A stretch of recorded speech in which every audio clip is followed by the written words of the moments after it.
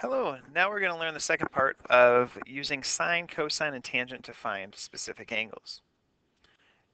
Now in this triangle, first thing we want to do is write a proportion. Now that's using sine and cosine and tangent.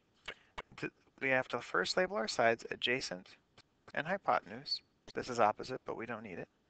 Adjacent and hypotenuse, if we write out so, ka, toa. Think about which one of these uses adjacent and hypotenuse. Sine uses opposite and hypotenuse. Cosine uses adjacent and hypotenuse. So that's what we'll use.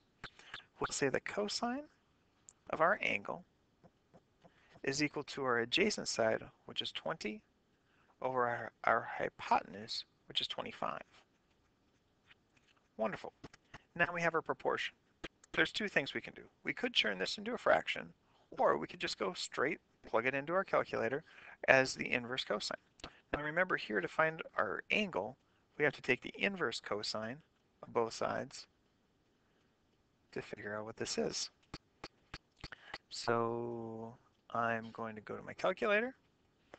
The inverse cosine of 20 over 25 gives us the answer of 36.87.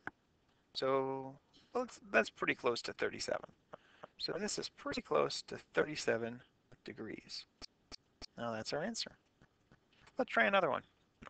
So over here, first thing we have to do is label our sides.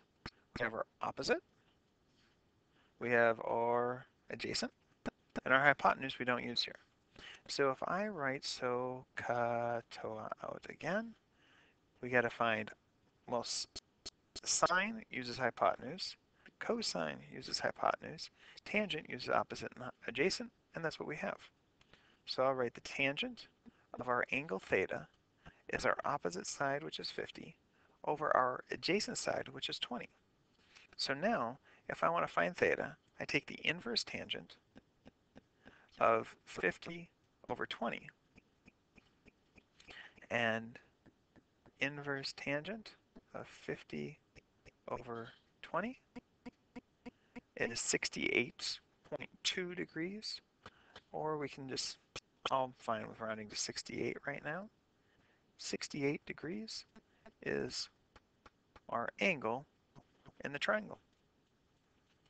All right, let's try another one.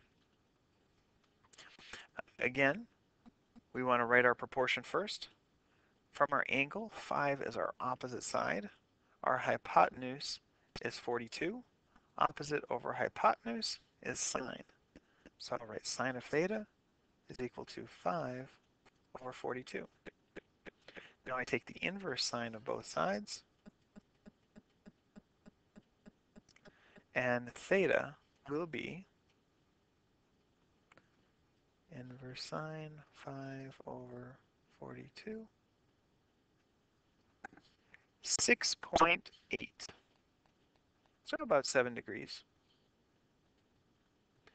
So that's about 7 degrees. Not 70. Need to learn how to write. 7 degrees. I think I have one more here. No, I don't. That's all I have. Hopefully you understood it from there, and you can continue to do the rest of the problems.